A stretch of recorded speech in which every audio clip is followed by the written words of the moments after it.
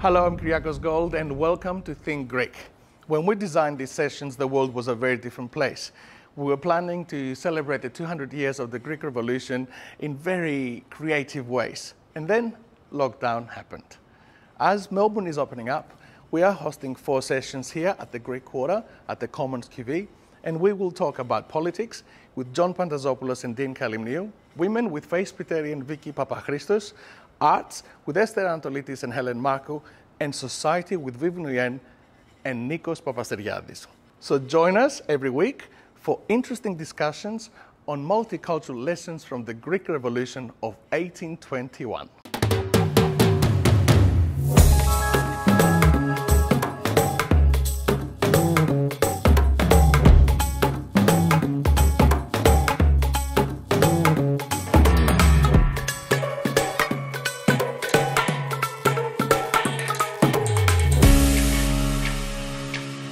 In this episode, we're going to talk about politics with John Pandazopoulos and Dean Kalymnios. And I honestly don't think that, Greece would have happened if it really wasn't for predominantly the Greek diaspora who helped drive these initiatives, that found the friends in the Philhellenes. I think that there were vast amounts of different Greeks, so diverse that you can't even put a label on them. My gut reaction when the question was asked who was for and who was against the Greeks is to say no one. The church starts changing its position, but it can't formally change its position until there is a Greek state. And even now, we're still working through, the Patriarch is still working through what is its role in the success of the Ottoman Empire being the state of Turkey. That's clearly still a problem. Bouboulina was assassinated because her son had the temerity to marry the daughter of a leading land baron on the island of Hydra. Mandor Mavrogenos has devoted all of her family resources to equipping ships for the Greek Revolution. Her love life was paraded for all to see. She was, I'll call it, she was slut-shamed. Yeah. Welcome to Think Greek. We're going to talk about a revolution. John, where did the idea of independence stem from? Well, I think the principle of freedom is an intrinsic human value. We all sense what that might be for us individually, and that's why small communities like villages first started. If you look at the settlement before the cities, it's small communities get together, people feel free, they're empowered to make decisions. But of course, people are impacted by what happens around them, and they're impacted by desires of other individuals that see themselves as being, their areas of interest being free. They're impacted by rulers, they're impacted by hierarchies and oligarchies and wars and famines. But the idea of the Greek Revolution, I think, just really stems from that sense of freedom. I don't think that they all saw themselves as a part of a continuity of ancient Greece. We saw that there was a continuous resistance, basically, since Byzantium fell, against the Ottoman rulers. And that succumbed to a certain point in time where in 1821 they were successful eventually because of a number of other things that were happening all around them. So both the American Revolution, the French Revolution after that, the ideas that came out of that, liberty, egalitarianism, fraternity, which was really imposed on the Greeks externally. Maybe some felt that, those merchants that were internationally connected felt that, but a number of things were bubbling along that led to Greece's independence. All these things are correct. You're coming from a place where from ancient times, laws, how people govern each other, the correct way to deal with each other, the way that you live in the city and relate to other people, these were all things that absorbed the ancient Greeks. They also were taken on by Rome and absorbed by the Byzantines. So when you get a deprivation of a whole civilization, the Greek people are very conscious that they've lost something. Also, they're getting treated as second-class citizens. The legal regime under the Ottomans was not particularly favourable to the Greeks. It was a very difficult time, which means that there's only so much of that you can take before you decide that it's better to go on your own. And when you go on your own, it's under the belief that at least if you are ruling yourself, there will be some type of equality there. And equality is the key here, because if there was equality, they would have been quite happy to be subjects of the Ottoman Empire. There wasn't equality because equality was confirmed by religion. They had to go their own way. And there were a number of factors, as John says, including the revolutions that were going on around them. But for me, most importantly, was the Ottoman society itself. The fact that, for example, people like Ali Pasha, who ruled most of modern-day Greece, decided to go it alone. And he was an amazing man because he was a Muslim, so part of the hierarchy, but he was the first Muslim ruler to confer equality upon his subjects, at least substantively. He didn't discriminate against you by religion. He was a tyrant, you had to do what he said, but under his court, most of the freedom fighters of the Greek Revolution were trained. The court language was Greek, so that was the first actual experience of governing in modern Greek was imposed by a Muslim ruler. So they had experience of governing and a taste of how it would work if you were governing yourself, an idea of how to organise militarily, and then once he led a revolt against the Sultan, when he was gone, there was a precedent set. We know we've got the skills to go it alone. When you're talking about equality, are we talking about equality of rights or equality of money? Were people poor at that stage? Well, look, I'm talking about equality in terms of advancement. The glass ceiling in the Ottoman times was generally religious. There were certain occupations that were only open to people of a certain religion and others that weren't. He didn't care. He would advance you if you fulfilled his needs. There was no discrimination depending on what religion you were. And that was a major, major difference because that was a completely different worldview to what everyone was used to. John, what's the connection between the French Revolution and the Greek Revolution? Is there a connection between Europe and Greece at that time? Well, there is you know, that period of enlightenment, and which, for their own purposes in Europe, they'd rediscovered back from the ancient Greeks. So the connection is really through the Greek merchants who were well connected, who'd been educated in the West, who started putting those ideas back in Greece, financing education. So, you know, education provides you opportunities, raises awareness. The impact of the American Revolution and then France not long after, those ideals, the ideas of fighting against empire, and even though this interesting contradiction that empires survived in Europe, but the Ottoman Empire collapsed, that was sort of more of a convergence again of, well, someone else's empire collapses, someone else's empire increases. That was being filtered through into Greece, particularly through the educated and trading merchant class. They helped resource and finance some of those things that otherwise would have been called rebellions. They ended up supporting and financing revolutionary efforts.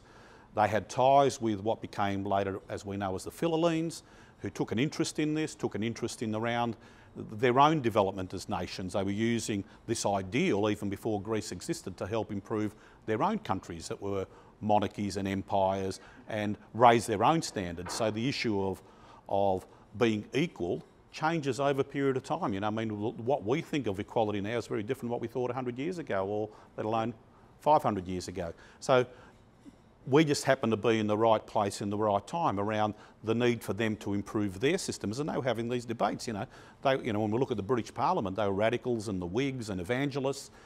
They were very different to the Conservatives. The Conservatives were happy with the same order. The Conservatives were really happy for the Ottoman Empire to be there, and these troublesome, rebellious Greeks, you know, were a bit of a nuisance, disrupting the norm. So those ideas filtered through, and I honestly don't think that, you know, Greece would have happened if it really wasn't for predominantly the Greek diaspora who helped drive these initiatives, that found the friends in the Philhellenes, that worked the system to get the publicity and to get the discourse going on in the West, using other examples of revolution around the world that were going on, tying in this, you know, nasty Ottoman Empire, this Islamic world, the atrocities it was doing when it saw resistance really anywhere in the empire. It was easy to focus on that to help the discourse that was going on in the West. So these things filtered through, and with the training that was referred to, and the British also trained through the Commonwealth of Ionia, people like Kolokotroni, those skills were there that then eventually it all filtered through, and this crescendo of these things crashing together led to a successful revolution, which of course, took 9 years before those Western powers recognised Greece until 1830. So were there two kinds of Greeks? Were there the Greek merchants and the diaspora that had the money and the education, and the Greeks that lived in the Ottoman Empire that was not so educated, or should I say more vulnerable? I think that there were vast amounts of different Greeks, so diverse that you can't even put a label on them. There were Greeks who didn't speak Greek, whose predominant language was Turkish. There were Greeks who spoke a form of Greek on the Black Sea that no one else could understand.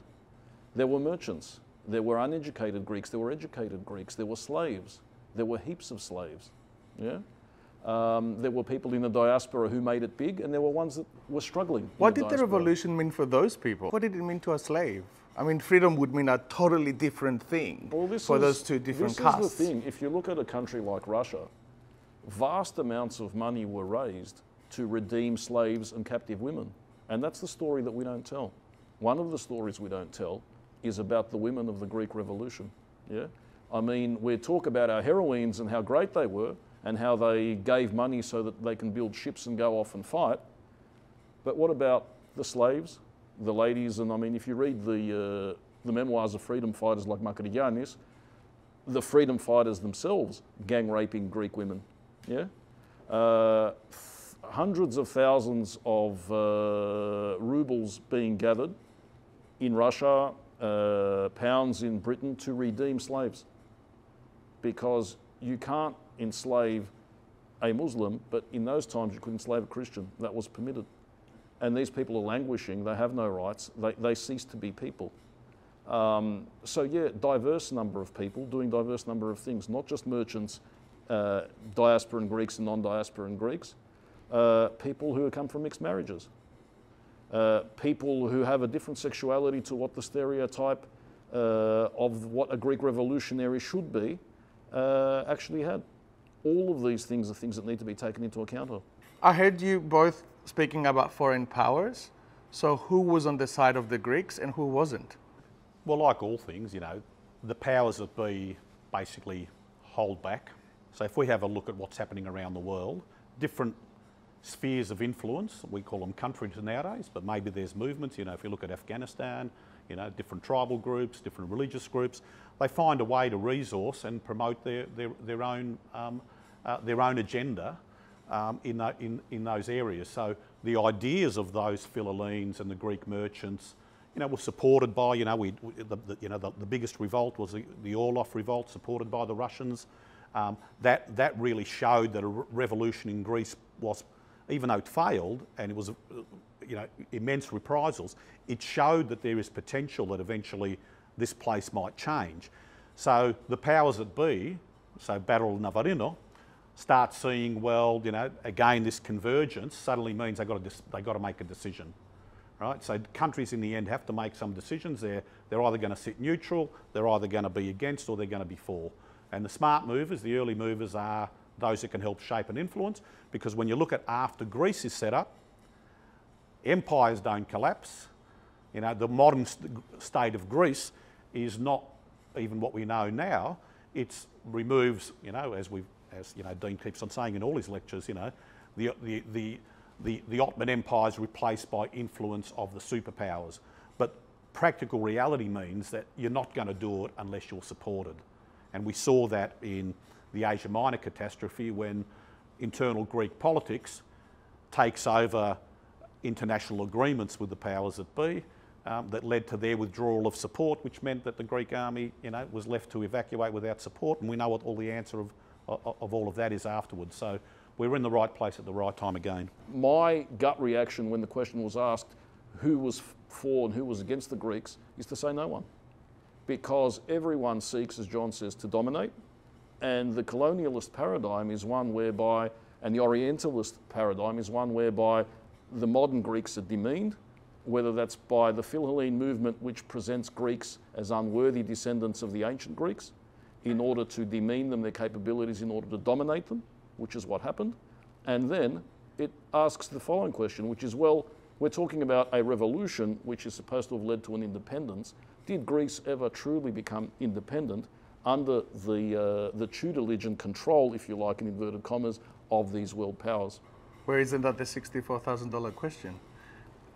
Rounded That's up what for Greeks. GST, yes, That's it what is. Greeks were talking about during the global financial crisis Absolutely. as well. And even now with 1821, the celebrations are muted. Yes, because of COVID, but also because there's this sense that, well, are we really celebrating something which is true? What was the role of the church, and in the sense of politics, as we're moving towards building a constitution and building a nation state? What was the role of the church? And I'll go to you, Dean. Yeah, the church's role is a complex one. And the reason why is because the church is considered by the Ottomans as the only legitimate representative of the Christian people within the empire, so the Orthodox Christians. The Patriarch of Constantinople is the only representative, officially recognised representative of the Orthodox Christians, of whatever nationality. Now, clerics were the only people who were able, because of proximity and because of opportunity, to retain literacy in the Greek language. It's very hard to have schools for many periods of time. Later on that changed, but for a big chunk of that Ottoman subjugation, the clerics were the only people that were keeping the language and the literacy alive, and that was important because it creates a sense of otherness, alterity, creates a sense of identity. But mediating between a superpower which can destroy you and also trying to attend to the needs of your flock when these interests are conflicting is a problem. So you have a situation where as soon as the revolution breaks out and the Patriarch finds out, he's put under extreme pressure to denounce the revolutionaries, which he does, and he excommunicates them. Regardless, he's killed. Between 10 to 30,000 Greeks of Constantinople and Smyrna on the Aegean coast are massacred. The next Patriarch of Constantinople is also killed. Something like 19 high-ranking clerics are killed in reprisal. So there is a school of thought that says, well, the church were collaborators, they were against the revolution, they were not invested in Greek independence. I don't think that's true. I think that the nuanced position is that the church was stuck between a rock and a hard place, trying to mediate between saving people's lives because they knew what was going to happen by way of reprisal, as well as making sure that they survive as an institution. But you have clerics who fought in the ranks of the revolution. There are people like the Bishop of Old Patras who raised the banner of the revolution in the Peloponnese. You have people like Papaflessas, who was a cleric and also a freedom fighter. And it's very hard to separate clerics from the rest of the population because they're all so integrated. John? I think the church was in a difficult position, right? So I mean, the hierarchy early on, you'd say, respected their agreement with the Ottomans around the order, but eventually that internal politics changes, and it changes because of, again, the resistance that's widespread, the external pressure that's coming. So the clerics from the diaspora are taking a bit of a different view than maybe Constantinople's doing. That's filtering through the merchant classes, it's filtering through back. And of course you've got the village priest, who is more representative or reflective of the popular view at the grassroots level, taking a more laïque approach as circumstances change in those areas. And villages are affected in different ways. Some arbitrary reprisals, others get organised to join the resistance, and therefore the priest is a core part of that. And of course, the priests are often also the teachers of the communities, passing on some of this knowledge of the past and identity. But eventually, because of the reprisals against the hierarchy of the church starts changing its position, but it can't formally change its position until there is a Greek state. And even now, we're still working through, the Patriarch is still working through what is its role in the success of the Ottoman Empire being the state of Turkey. That's clearly still a problem there. But the clergy had one key role, but a lot of contradictions really in where they were. Some, don't forget, because they were also the tax collectors.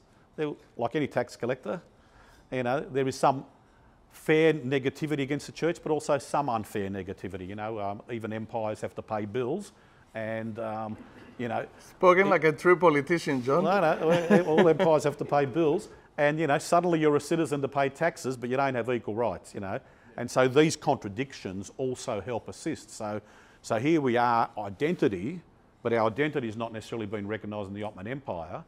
The church is coming to collect our dues for the Sultan, and yet we can ask ourselves at the same time, well, what are our dues? It's our agricultural production. It's not money that we're used to now. It's predominantly our agricultural production is being shared by others, and yet when we're in conflict, we have less rights. So these things bubble along as different things happen, which again reaches that crescendo of 1822. And if you say that, you know, Southern Europe, I think, you know, why did it happen in Southern Greece? You know, the rebellions all over the place. But why did it happen? You know, and I think it's just the nature of that peninsula. You know, it was the weakest link in the empire, with Ali Pasha and him taking on, you know, the Ottoman Empire as well. There was that vacuum that allowed for the activists, the revolutionaries in Moria, Peloponnese, to then be successful at some of their early, you know, at their early battles around Mani, Kalamata, Tripolitsa, etc. I'm going to go a step back, and I want to talk about the Greek constitution. What was it? You mentioned it a couple of times, but I'll start with Dean. What was it influenced by? Well, the Greek constitution had absolutely nothing to do with the Greek people or their experience of government. It was a Western derived constitution which had much borrowings from the French constitution of Napoleon, and was also influenced by such people as Benjamin Franklin and Thomas Jefferson.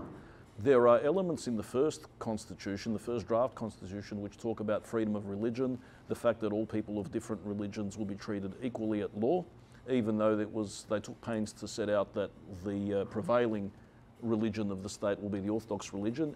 There's a clause in there which is very significant that says that everybody who is of any other faith will be treated equally. And if you consider that at that time, in 1821, you didn't have Catholic emancipation in England. That came in 1828, I think. That was a very revolutionary concept. That was a draft document. There were great ideals, but what you had in Greece were interest groups. And these interest groups were generally formed around the captains and generals of the revolution, who had their own bands and who were squabbling for land and influence. And they generally followed the trajectory of what happened before, which was that the Ottomans, in order to govern each area easily within Greece, would assign a section of land to a captain and his men, and he could go there and police that for the Ottomans, and that was like their area. That was his posse, and that was his gang territory, if you like. So when the revolution finishes and these people are still in charge, like the Afghan warlords basically, I think that's a more apt parallel. They were Afghan warlord type people. What happens is an Afghan situation. Each warlord needs to satisfy their followers, and in order to do that, you need land and plunder, and you're vying for resources, and you're vying for influence. So the constitution is great, but what's happening on the ground is far different. There's a great scene where the great hero of the revolution, Kolokotroni, chases Mavrokordatos, who was a Constantinopolitan diasporan Greek, if you like. Well, not really diaspora, but he wasn't within the bounds of liberated Greece, away and says, if you come here again, I will kill you, you pen-pushing so-and-so. So all this tension is happening, and the whole idea is, well, how do we govern ourselves when there has not been a Greek government of Greece for a very long time? And democracy is a great thing, but of course there's no universal franchise. There are no rights for women. They're not even considered in the draft constitution, and that's fair enough. It was at a time when these concepts were still in their infancy. But was it fair? I mean, Bouboulina and Mavrogenous, Bouboulina, that doesn't make sense. Bouboulina and Mavrogenous were two women who were lionized by the Greek community and by Greek historiography and were treated deplorably. Bouboulina was assassinated because her son had the temerity to marry the daughter of a leading land baron on the island of Hydra. Mandou Mavrogenous has devoted all of her family resources to equipping ships for the Greek Revolution. Her love life was paraded for all to see. She was, I'll call it, she was slut-shamed, yeah? Made fun of, pilloried, degraded, but all of a sudden, because she's up on our wall, she's a herald of the revolution, and we haven't, if you like, the Greek people have not, in their history, really come to terms with the terrible way that these women were treated. It's glossed over by calling them heroines. They were used, abused, and treated despicably. And of course, you have people like Kyriakos Gold, who no one's ever heard of, who was a spy in Constantinople, devoted all of her time, resources, and efforts because she had great contacts and was the best schmoozer in the history of Greece, was able to provide valuable information to the Philiki Eteria and to the Greek freedom fighters, which saved a lot of them from death, including people like Papaflessas. And she was able to infiltrate the city of Tripoli, which was the first major city to be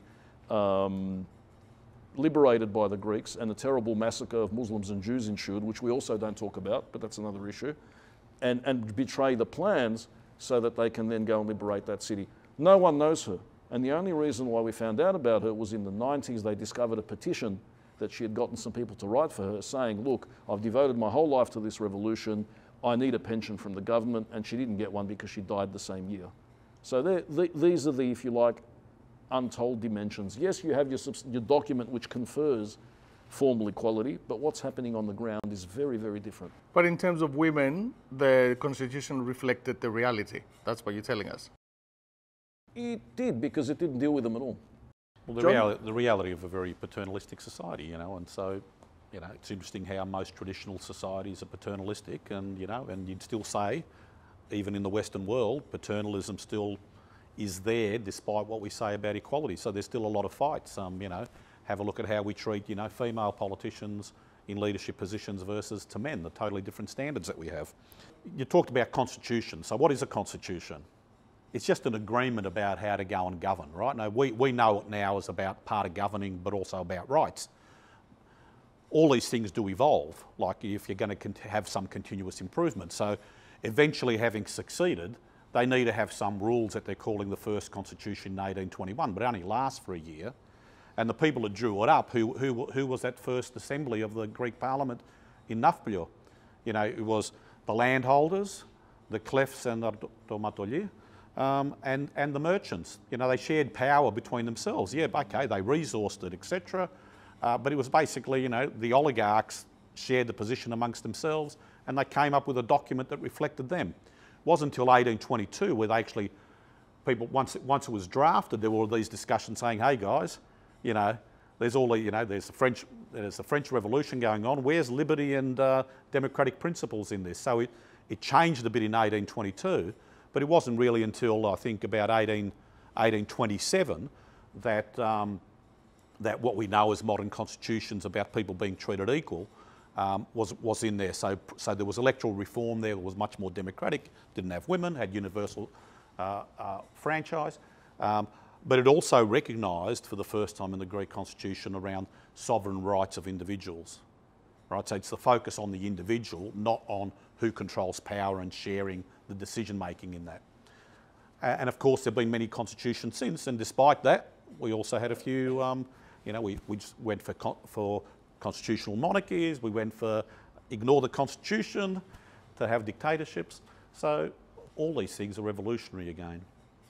I'll go to the audience. Does that change your perception of the Greek Revolution? Is this the ideals and the visuals that you have in your mind when you think of the Greek Revolution? I think John and Dean have given us a very comprehensive and convincing argument that the revolution did not occur because of one or two or three things. It was a huge number of factors that contributed. One thing that wasn't mentioned, perhaps, was the fact that empires in the history of humanity never last forever. I mean, we've seen the Byzantine Empire, the Roman Empire got down the drain, and even the superpowers that replaced that, even they are changing.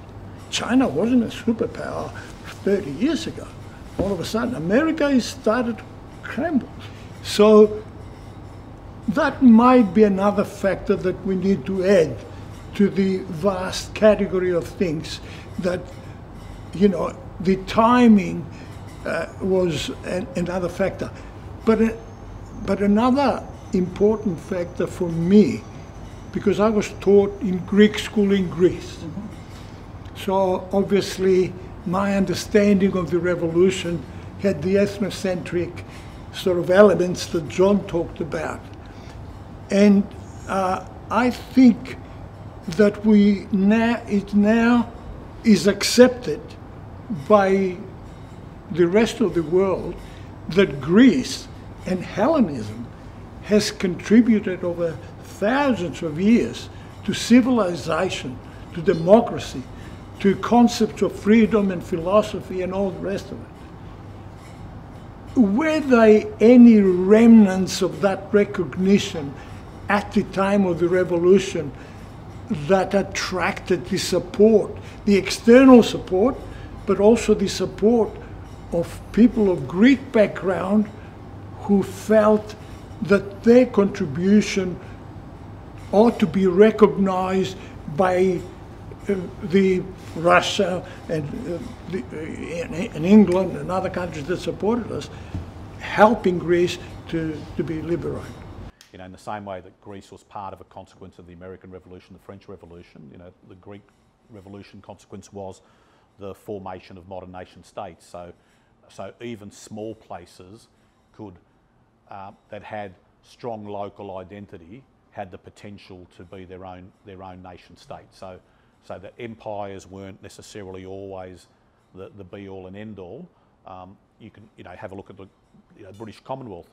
You know, a lot of independent countries, but they're all still part of the Commonwealth. They've showed how you can evolve from empire to a different form of connection, which is still about relationships, economies, control, whatever. But did the people in, you know, because I've got descendants, you know, from Maniaki and the Papaflessas family, did they know all these things? I doubt it very much. You're suddenly deciding when they're knocking on your door in the Chorio, there's going to be this battle. What are you going to do? You're either going to run or you're going to go and join and fight. And in the end, a lot of revolutions, so just have a look at what's happening with the pandemic now. A lot of the protest is about motivate people to take a stand, right? Did we have anti-vaxxers here for this sort of stuff not long ago? No. Or all solid, you know, people that are really solid pro-vaxxers don't want to do anything with an anti-vaxxer. You force people to take a side. And when you've got a majority doing that are then supported by other powerful beings, then you're there. Let's have a look at the Taliban taking over control of Afghanistan. You can say that they've got popular support without a vote, simply because they have prevailed. They prevailed against the Russians, they've prevailed again, despite everything we try to do with them. And I think in decades to come, they'll be talking about that as a different type of revolution. You know, where is that going to go?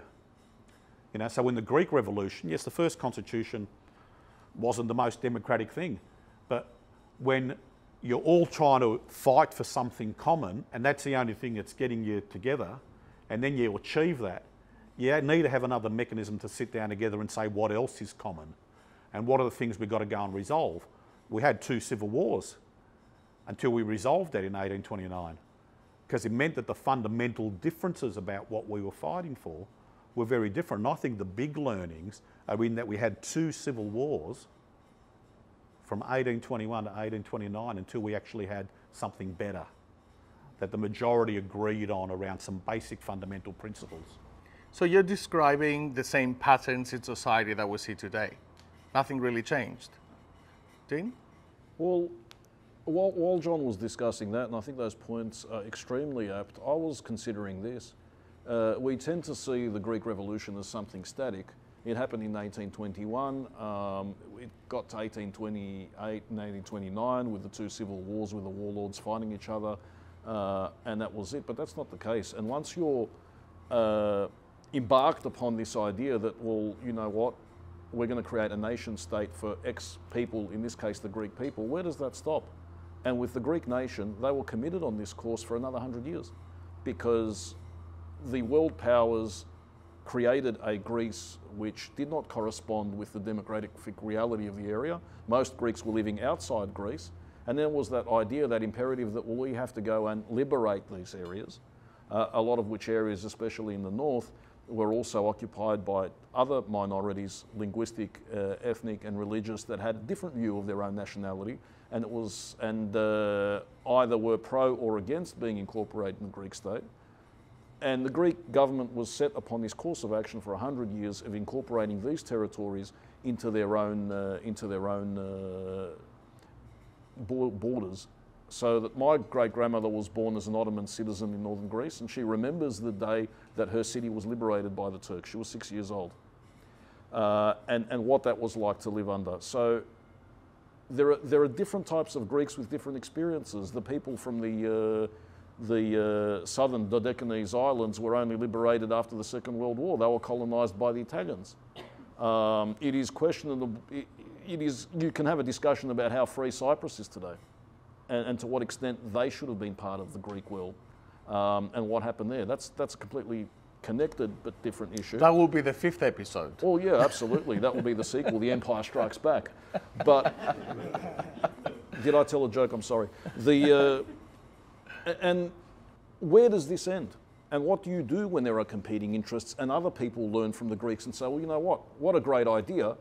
We want our independence too, the way that you've gone about getting your independence. And by the way, we've been educated in your schools, so thank you very much. But guess what? Our idea of where we should be living overlaps with yours, and there's a conflict. And you have that conflict with Serbs, Bulgarians, Albanians. You have that conflict with urbanised Jewish populations in the north. And they didn't fare quite well out of the revolution either. All of these issues are things that need to be addressed if you're going to view the totality of the revolution and what it means. It was, in essence, yes, equal rights for everyone, but what that translated to in terms of facts on the ground was often very different and evolved over time. What did the Greek Revolution mean then? What does it mean now? And what does it mean to us, Greek Australians? John? I think the lessons around, so what did the different communities in what make up, the place called Greece, at least southern Greece at the time because of the, 1821, they got free first. What was happening on the ground? And I did say, we've really underplayed on our national days the other minorities that were supporters. And we need to understand that all good progress doesn't happen necessarily with one particular group, right? Good progress, now we're most places in the world, at least the Western world, are multicultural societies now in that sense. So you need to take different groups with you to succeed, but you can't do it on your own unless you have allies and other partners. So that's your homogenia, your diaspora, or your philhellenes, or in the modern world, other powerful supporters as countries. If you're trying to get, some global movement, or if Greece is going to be successful at its geopolitical issues, which I think they've been getting better at in more recent times, is you need others to support you. Your vision has to fit in with an acceptable global vision. So that's actually a multicultural perspective. We think of multiculturalism in Australia as the different ethnic groups that make up the country. But it really means about being outward thinking, respectful of other cultures and other views, and trying to see what are the things that marry us together as a majority. So when we've got multicultural, why is multiculturalism acceptable and supported in Australia is because, again, we found a way where the mutuality of all of us with our difference is actually quite same in so many different areas. And so it's no different to why, Greece got formed in the way that why multiculturalism is acceptable to Australia. So commonalities bring success under agreed frameworks, right? Doesn't mean you don't have problems. Of course, you can still continue to have problems because, multiculturalism is still a concept. Different people have very different views about it. Those of us that have been practitioners, have a better understanding, but it's not a pure and perfect and perfect world. So for us over here, I think it's really there are still unresolved issues around the world, around nation building, What's our role as a country, as a multicultural in that? You know, I think we can play, Australia, because it's a multicultural country, can play a really good role in diplomacy around the world to show where differences, people that might otherwise see as differences and threatening, can actually be brought together and aligned to not be threatening, and that difference is actually positive and not negative. Let me finish off on this point. So let's have a look. We've got a common challenge, with what we historically see as an aggressive neighbour in Greece. I think it's useful, so when I think of the Greek dictatorships and I see the public discourse that the diaspora had to end that dictatorship, to get countries supporting an end of dictatorship, even though beneficiaries like America were there, it happened because of that. And it was a good example that other countries can go and use. So imagine if we had an empowered Turkish community that felt that, having learnt around the rights, and maybe I'll be challenged as controversial, around the rights that we enjoy as a multicultural community in Australia, and it's actually healthy to be able to talk about a better future for our country of origin, or Cyprus, for example. I think that these are valuable things for us to do, to be able to help motivate those countries to become better at what they are, to become part of what is the norm in a developed world, in a Western and modern world. So I think they are some of the revolutions from Greece, because we've kept on fighting. As Greeks, we kept on seeking improvement. It didn't end when the powers that be formally recognised us in 1832. It continues on, and we're struggling on the farcical supposed right to vote of the diaspora at the moment. So we can empower other communities to sort of think about how they challenge their own countries that have still held themselves back for whatever reason. And countries do hold themselves back. We've held ourselves back around, we're still having arguments about what day to celebrate our National Day. We're still having arguments about how confident we are as a nation when we're still holding on to the monarchy as if we're not brave enough to do something a bit different. Greece at least was brave enough to get rid of the monarchy, but the monarchy was self-destructive, and so it helped motivate the Greek public on all sides of politics to say no monarchy. But Dean, what do you think? I think that if we get rid of the monarchy, all of our magazines will fold overnight. So I'm definitely against that. It will harm the economy. Keep the economy going. Look, I struggle with this idea that Australia is a multicultural society. I've got questions about that. To what extent do you call a country multicultural when there is a dominant discourse that treats everyone equally as long as you follow that dominant discourse, and that's based upon the violent appropriation of land from its original inhabitants? I mean, the first thing we did when we came here tonight was acknowledge the traditional owners of this land. Well, in a sense, that's what the Greek Revolution was about.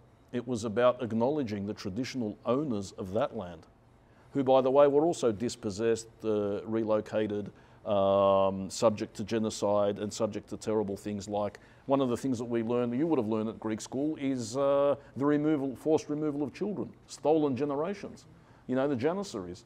We've got a lot of comment. We contribute as Greeks to this society as a native people who were colonised and to whom similar things were done. So for me, we as a Greek Australian community are in a privileged position to be able to view the history of the first peoples of this country in a certain way with sympathy and with a certain amount of understanding. Okay? I think that's very important. Traditionally, our community hasn't done so because our focus has been on climbing a ladder which has been provided by us by a dominant culture and a dominant discourse that at that time preferred that we didn't discuss these things. Now, our discourse in this country takes place in English.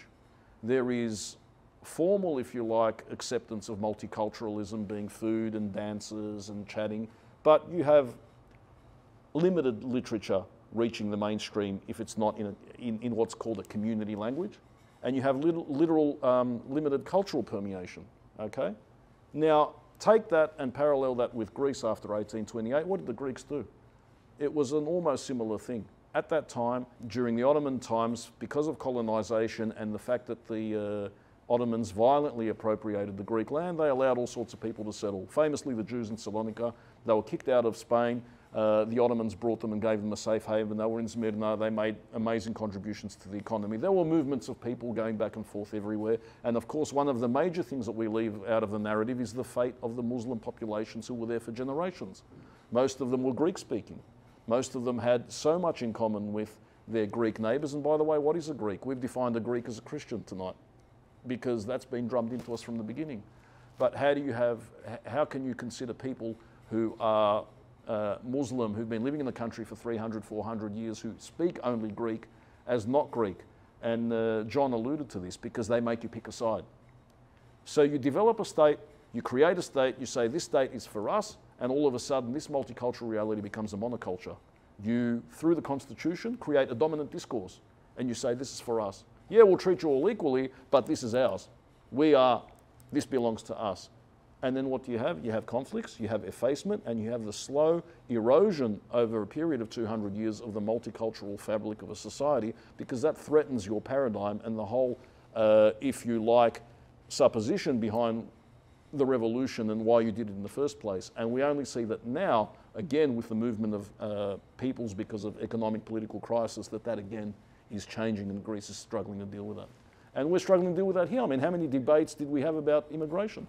So really it's about the revolution never really ends. Like feminism. Feminism is an identity I hold very strongly, but I'm a fetus feminist, and I say that because I don't know so much, and I'm always educating myself. And yeah, social change doesn't end when we say, you know, we have freedom now. What does that look? Campaigning is easy, governing is harder. Do you connect it at all with your Greek background, or do you think that spirit is there because of culture, or is it just you? Totally. You know, I think a lot of Greek young women would say, you know, their dads are the biggest supporters, because it's this dichotomy that you live in where you have a very patriarchal family. So, you know, maybe gender roles, you see that with your Yadas, Theas, very patriarchal families. But then you have your dads and your parents and, you know, everyone around you, school, study, university, you know, it's very then, yes, this identity, because, like, you know, they came to a different country, they wanted us, like, my Papuls and Yadas so proud, like, about university, and that's a very shared experience that we have about education, about how proud they were for us to get educated. And that's not what was also reflected with the women in my life. We're always in a state of experiencing a revolution, or the outcomes of the previous revolution has an impact on us, and then we generate a cycle, another revolution. So I think it's always evolving and always in a state of being questioned. And I'm excited to see where things will go in terms of what it means to be Greek women in Australia, and the potential to kind of shake some of the foundations, and always, I think the awareness has come to the forefront in the last few years, and by being aware then you can see the injustices and point them out and engage others in the debate around you. I was lucky in a sense that my name's not too Greek, therefore it wasn't a barrier for me in terms of getting roles. My involvement with the Greek community has thankfully been a positive one, but also frustrating at the same time, because it does take a number of years to build up the trust, to build up the relationships, to be seen and to be heard and to be acknowledged in that room. So, you know, it's always common for me, whether it be in my working life or, you know, work with the community, to either be one of two or less females in the room, and sometimes one of the younger ones as well. Not so much lately, but you know, it's just something that I've had to deal with and work through, rather than have to sit and lament about it and be like, no, you need to pay attention to me. It's always about just keep going forward, and just continue to go. I think so much of what you said really echoed with me. I was actually born in Greece and came to Brisbane when I was 6. So I grew up, my childhood was in Brisbane, so that's really a very Anglo culture, and I was one of 4 Greek girls in my high school. So I think what you said too about, I always felt not to stand out too much and try and not hide my Greekness, but conform to the dominant or mainstream culture as a way of fitting in and belonging. But at the same time, I had the fortune of being able to visit Greece quite regularly throughout my childhood and connect with my relatives in Greece. So I really missed, or that tension I really felt between wanting to be Greek but not being supported by my environment around me in Australia to do that. It's amazing how everyone talks about the revolution and the progress that's been made, but it also sounds like revolution comes from oppression. And it's when you are oppressed that you look for an outlet. And that's when revolution comes about. And through education, we seek to learn and become better as people and as a civilization. So through the women's revolution, through the revolution of Greece and our history, it's amazing that it's when we are being pushed down that we want to break out and reach for the skies and succeed. Have you felt oppressed in the Greek community? In Australia, I have, yes, very much so. Like you said, your name might not be as Greek. My name is Manoli, and I was called Mike in primary school to assimilate. And my parents supported that because they were migrants who came to Australia. And it wasn't until I got to high school that I thought, no, my name is Manoli, because my friends had various different names, and I thought, their name is unique, so is mine. And that's when I found my identity as a Greek, and I speak up about that. So yeah, as a Greek, I was oppressed, and now I'm not. I don't know, my sort of take on the whole Greek-Australian identity is one I'm sort of reworking every day. I don't think I have the typical outlook of what it is to be Greek and Australian and Greek-Australian at the same time. But I do think that whole idea of living in two separate worlds that don't often overlap still exists. I have to be in one camp and then transport myself to the other. And I guess part of the reason why I'm here today, and the people that are talking, the people that I sort of look up to, and the things I'm always trying to learn every day is like, how can I build that middle ground? How can I build that functioning Greek-Australian day to day? Because I think a lot of the success that we yet to have in language learning or cultural learning, history learning, is really like a relevance. Like, what's the relevance to it in our day to day? And I think the reason why a lot of people have the superficial understanding of Greece is because we live the Australian mainstream and we holiday to Greece. It's not really part of our day to day. But I guess my community involvement, the projects I try to do, they are trying to make it relevant, trying to make it something we can work in every day. And I've found that difficult. And I guess I am trying to experiment a bit to try and broaden the conversation of what they might mean. I guess I'm less affected by the naming, bits and bobs, that sort of thing. For me, it's more about like how I'm actually practicing every day of my life. And I think a Greek-Australian norm is yet to come to fruition, a modern one. Parents start off in one socio-economic stratum as a general rule, and then their kids are hopefully slightly on a different level, not better or worse, and then the next generation again looks at things from a different vantage point, which also gives the next generation extra kudos, extra gravitas. There's a big difference between someone who's been a worker all their lives, which is a very noble job, versus someone who's got a position in the community that is more respected, thus they have the ear of the public more. The other thing I want to say to you is, and Manoli is right, when things are going well, people don't, there's no uprising because you don't care. Right? I came across a very good friend of mine now who's an actor in the Australian mainstream, Aussie guy, Anglo-Celtic, and I invited him to the Greek Film Festival a couple of years ago, and we started off with a welcome to country. And he called me up the next day and said, I apologise for how stupid I was. I said, what do you mean? He said, I've been to so many functions, so many openings. Of course it was going to be a Greek that was going to do. The first time I've heard a welcome to country at any foreign event is you guys, because you understand the struggle. But notice the words that my esteemed friend Leonidas has used. Foreign film event. This is a Greek-Australian film event. We've been here for over 100 years, but we internalise, and that's something that I wanted to make a comment about you, Christine, and the very, I think, profound observation that you made, which is why do certain Greeks think in stereotypes about who they are, leading them to clash with other cultures? And I think one thing that we need to understand is that, yes, you have this, if you like, baggage or compartmentalised set of values which are passed on to you by your parents, but who you are in another country is defined by the people who live in that country and see you as an outsider. So some of the time, and a lot of the things that you're actually living in your own experience, in your own home, and Dean made that point, sometimes on this, sometimes on that, and sometimes never the twain shall meet, is because of that. Sometimes you're playing to an externally imposed stereotype. Now, I mean, even the name we call ourselves as Greeks, I mean, that is a name that the West calls us and Australians call us. That's not the name that we call ourselves. We always have that debate within the community, should we assert the right to be called by our own name, what we call ourselves. Souvlaki, Mykonos, we didn't bring that with us. Our parents and grandparents were too poor to have holidays. Most of my mother remembers not having anything to eat, okay? We didn't bring these things with us. These were things that became popular here. That was how the West, how Australia saw us, and we played to that stereotype because it was a way of us being able to allow them to relate to us, okay? We need to tear apart the strands and see how much is inherited and how much is us responding to a stereotype by a dominant culture that wants to compartmentalise, wants to define us in safe little boxes, and they don't only do it with us, they do it with all the other ethnic minorities as well, in order to govern us more effectively. So there's that.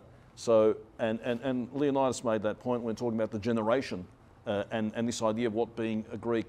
What is a Greek and what constitutes a Greek Australian by extension is something that we've been trying to figure out since the time of Herodotus, who tries to define what a Greek is. And when Greeks come into contact with other cultures, such as the Romans, who were the first people that colonised Greece, that becomes a really important point. And then there's that idea that a Greek is a person who lives in the Greek way and has a Greek education. We spoke about education, but then you have class. Then you have what region of Greece you come from. You have what experiences you have, what part of Australia you live in, what politics you espouse. There is no one Greek. And I think that interplay between what is a Greek, which is still being played out here, and what is an Australian, and then what is a Greek Australian, is, I think, one of the things which directly derives from this experience of a Greek revolution, the first time that it was decided we're going to create a nation, and what is that going to mean? You know, we've generated our own unconscious bias about who was in there as part of the revolution, right? There are minorities that were part of the revolution who, as I've said before, that now their ancestors are Greek citizens. As a community, we're quite comfortable now, right? You know, we're a professional business community. Our values are very different. You know, I mean, you know what side of politics I'm on, and I get concerned when people forget about their past. You know, their working class parents that relied on unions to become equal, to get equal pay, to fight for safety in the workplace, that now everyone's doing okay and we can forget about the newcomers. I worry about that, let alone forget about dispossession in the past. The challenge is for us to highlight these commonalities like you have highlighted, because, you know, Dean's correct, you know, early Greek settlers, particularly out in the outback, and the Yakimos family, the Aboriginal Justice Is that during Commissioner, the gold rush, or that's in the 1900s? Yeah. And even after, because, you know, for migration, you know, we weren't considered what we are now, and we forget. You know, we still have racism against our community, but we forget what racism there was. And generally it was males that migrated. So if you cohabitated with someone, it was often minorities went towards, you know, or worked with Aboriginal communities. That's who they felt some identity with. And we need to go back and remind ourselves and celebrate all these early connections. Thank you, Dean. Thank you, John. And thank you, everyone, for tuning in today. This was our first Think Greek. Tune in next week for Think Greek Women, the women of the revolution. I'm Kyriakos Gold. Kalymnios. Forget about any man trying to get a board position these days. They're all going to the women, and I know that's rubbish. I'm not, you know, a woman of colour or an Asian woman, or, you know, like, you know, you fit a particular thing. Is that bother me? No. It really makes me want to shrink back and go, how have I contributed to that behaviour, and what have I done to change that behaviour? I think around the world, even for the people that they came here in Australia as for a better life, they were looking for opportunities. So I think it's a very important word. Multiculturalism was built with the premise of a utopia, I think it's cool to be Greek today. A lot of Greek women are really proud of their identity and they're really, really good.